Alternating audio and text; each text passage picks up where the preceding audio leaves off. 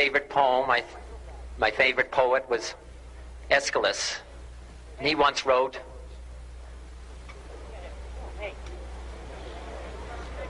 "Even in our sleep, pain which cannot forget falls drop by drop upon the heart, until in our own despair, against our will, comes wisdom through the awful grace of God."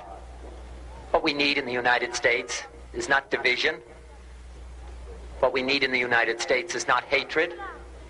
What we need in the United States is not violence and lawlessness, but is love and wisdom and compassion toward one another, feeling of justice toward those who still suffer within our country.